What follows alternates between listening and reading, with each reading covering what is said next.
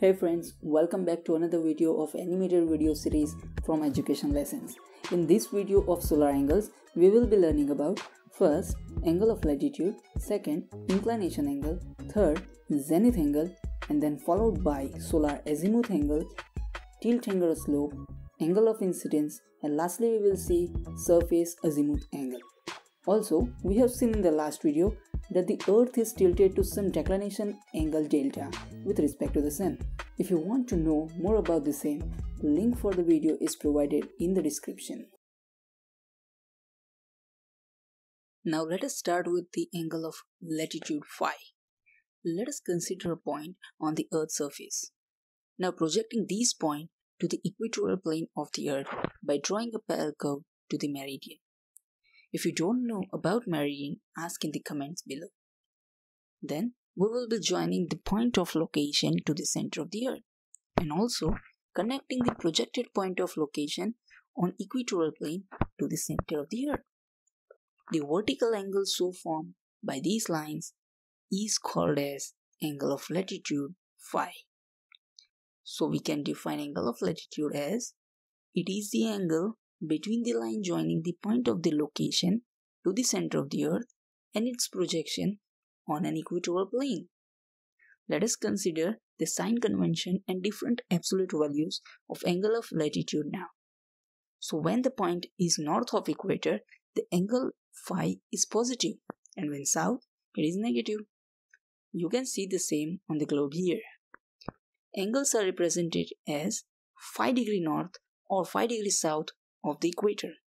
Also, values of phi is 0 degree for the point on the equator, whereas values of phi are plus or minus 90 degrees for North Pole and the South Pole respectively.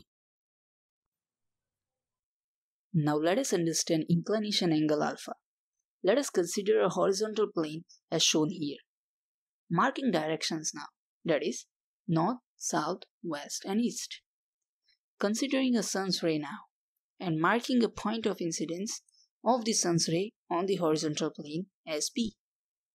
Now taking the projection of sun's ray on the horizontal plane, and PQ will be the horizontal projection of sun's ray on the horizontal plane.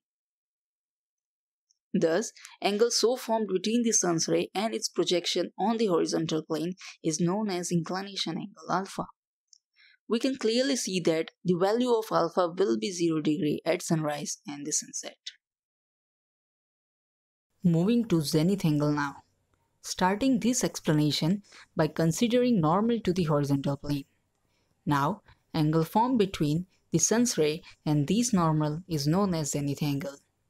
We can define it as the angle between the sun's ray and the perpendicular or normal to the horizontal plane is known as the zenith angle, and it is denoted as theta z. Also, from the geometry so formed here, we can clearly see that zenith angle is the complement of inclination angle. Mathematically, alpha plus theta z is equals to 90 degrees. Hence, at sunrise, zenith angle is plus 90 degrees, whereas minus 90 degrees at the sunset. Okay, now moving to solar azimuth angle.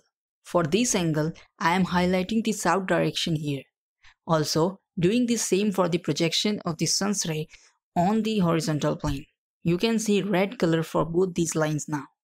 So now, if we measure the angle between these lines on the horizontal plane, then that is the solar azimuth angle.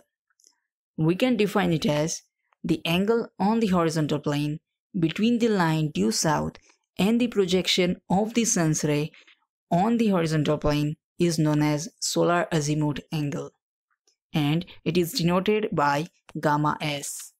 Also note that it is considered as positive when it is measured from south towards the west. Now let us move to something more tricky. As it is not always possible to have horizontal plane everywhere here on Earth's surface, we will have to define remaining angles which are related to inclined surface. So considering these as inclined surface on the horizontal plane we already have. But wait, this is an inclined surface, and so it will definitely have some angle with the horizontal surface. So this angle is known as tilt angle or slope. So we can simply define slope as an angle between the inclined surface and the horizontal plane. It is denoted by beta. Okay, now what if we introduce normal, or we can say perpendicular to this inclined surface? That's this one. Also, let us consider sun's ray which incidents on the surface. Thus, angle so formed between these two rays is known as angle of incidence. We can define it as an angle between sun's ray incident on the plane surface and the normal to the surface. It is denoted by theta. Also, we can say that for horizontal surface only, tilt angle beta is equals to 0 and zenith angle theta z is equals to the angle of incidence theta. We will compare these again at the end of this video as well. Moving to surface azimuth angle. Let us take the projection of normal to the surface on the horizontal plane. So let PQ be this projection on the horizontal surface. Now, angle measured from south to this projection is known as surface azimuth angle and it is denoted by gamma. Let us frame its definition as it is an angle in the horizontal plane between the line due south and the horizontal projection of the normal to the inclined plane surface. Just like a solar azimuth angle, it is considered positive when it measured from south towards the west. Now let us do something more interesting. We will now represent all the angles that we already studied in this video. Starting this by taking horizontal projection of the sun's ray on the horizontal plane. So we get this angle as angle of inclination alpha. Continuing by drawing normal to the horizontal plane. Now angle formed between sun's ray and this normal of the horizontal plane will be the zenith angle theta z. Lastly, marking an angle due south towards the projection of the sun's ray on the horizontal plane, and that is the solar azimuth angle gamma s. And now we clearly compare that if there is no inclined surface, tilt angle beta will be 0 and zenith angle will be equals to the angle of incidence theta. Lastly, if you have any doubts related to this video, you can ask in the comment section below, or you can post your doubts with attachments through our website contact us page, whose link is provided in the description.